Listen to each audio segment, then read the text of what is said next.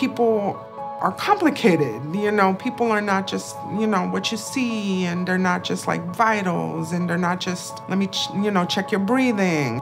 It goes deeper. Like, if you go through some personal stuff, like some personal trauma, I think that it's gonna affect you medically.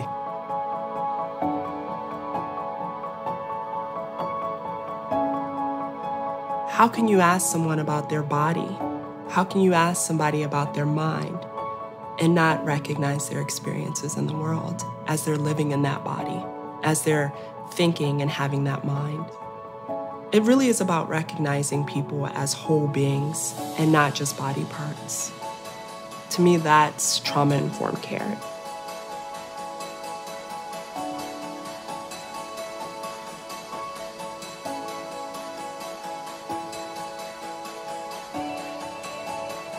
The majority of illnesses and conditions that people are treating in primary care settings are trauma-related, especially the ones that are the real hard issues that clinicians and patients are struggling with: substance use, chronic pain, obesity, things that providers are struggling so hard to change and help with, and failing and feeling really frustrated about. So if they really want to know their patients and really want to help them in this deep level, then, learn the trauma-informed care way.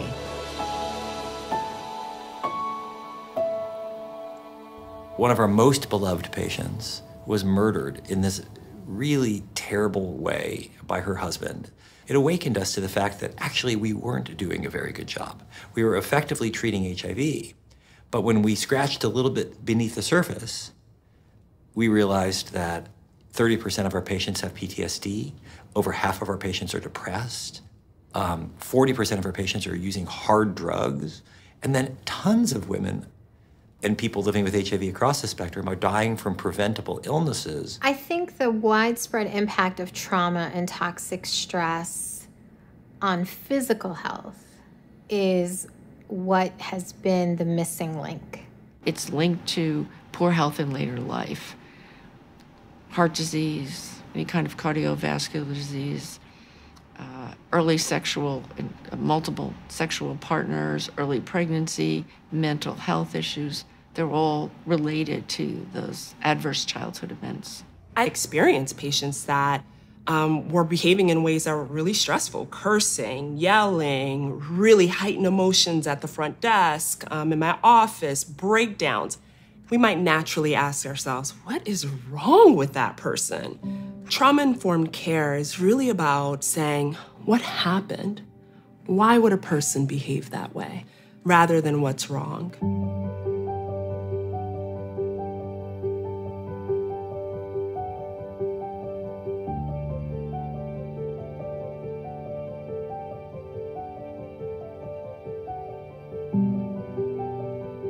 We want to give people good care, but we want them to thrive.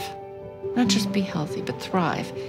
And it's very hard to thrive in this community. Exposure to potentially traumatic events happens across all socioeconomic backgrounds. Many, if not all, of our patients have a history of trauma, and also so do most of our staff. And that plays a big role in how people interact with each other and how patients do or don't take care of their health. If you're going through some personal stuff, you're not gonna wanna take your meds. You're not gonna wanna take care of your health if you're depressed, if you're going through some mental health stuff. So I think that it's all related, it's all interrelated.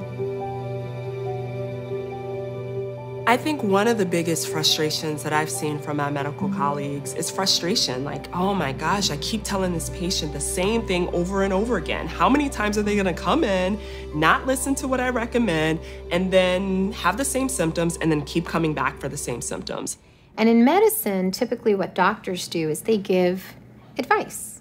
They tell you to eat healthier, they tell you to exercise, they tell you to check your insulin. And honestly, the medical field has been doing this for decades after decades after decades. One of the things when Someone reviews your programs. We have this for some grantees. And they want to know how many people have had a hemoglobin A1C done, how many people's blood pressure is under control, how many people have had check on whether they smoke. Those things are all important. But you could look great on that and not be giving good care. So we want to know about people's lives. How has your life changed? This is clearly working. And I can say that really confidently, based upon a number of things. First, the effectual experience for providers is dramatic. I mean, our experience as providers has changed from being overwhelmed, from having a chaotic clinic, from telling each other, the worst war stories possible as a way of coping, which is actually really just re-traumatizing, to an experience where we're feeling like we are doing the absolutely best job possible.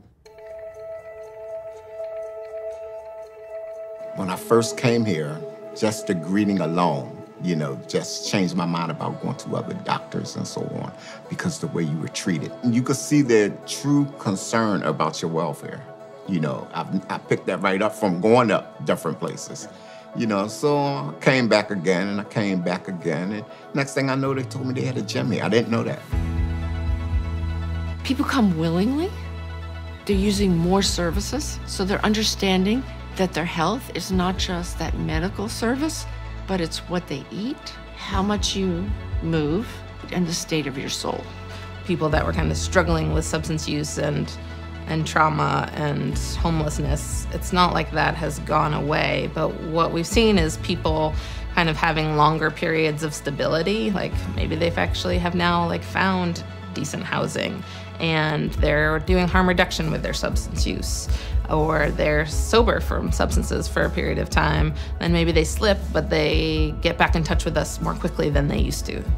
When we're viewing people more as a whole person that has had life experiences, rather than a caricature of their behavioral reactions, we start to then make another shift from being stressed out from this person to then being more empathetic. We then shift our behavior. So if I look at someone and I say something's wrong with them, then that might give me permission to behave in ways that are not helpful. And so when I say what happened, then I am now mentally thinking, how can I help this person? Is there something that I can do that can make their experience better? Once you start communicating where you're not being dictated to, someone is actually asking you, how do you feel about this? And how, it builds that trust. It's like, wow, they actually heard me, and I see it. The staff or the clinicians, your medical care provider, are not just interested in your HIV. It's like, okay, your T cells are this, your viral loads that. They're more interested in your life. So you're able to talk about things, I guess, that maybe led up to being at risk for HIV from your past. And the providers, they're better able to communicate, I think, with us. And it makes us feel comfortable to talk about whatever. We know we're not going to be judged for our lives. We did not come down here and say, by the way, we're putting a health center at 11th and Parish.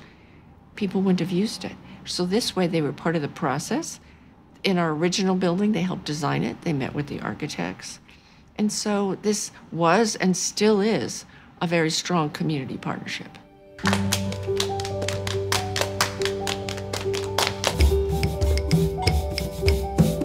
What I've learned taking care of people with really intense trauma is a lot can happen just by understanding why people are acting the way they're acting.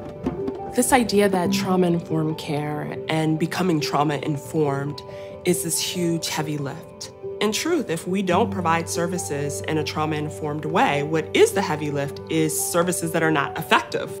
And so what trauma-informed care means does not have to be the most elaborate, detailed, research-heavy, protocol, assessment-based approach.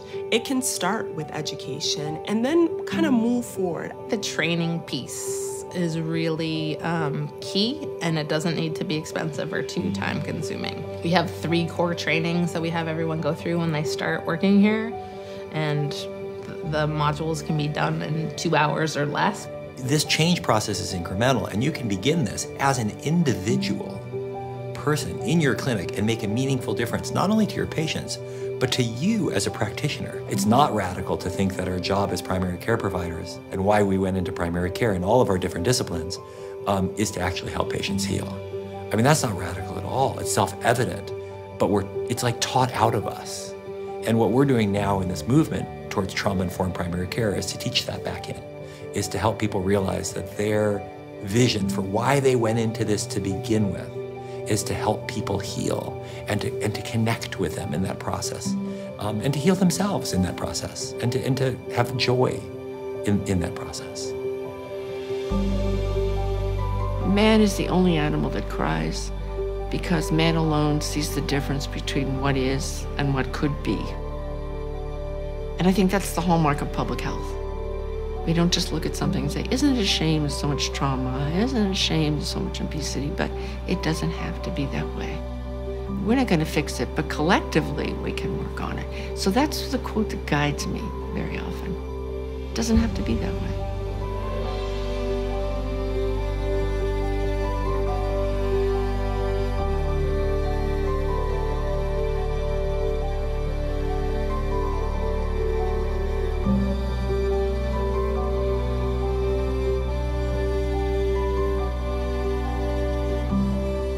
Members of this community deserves a good, healthy, happy life.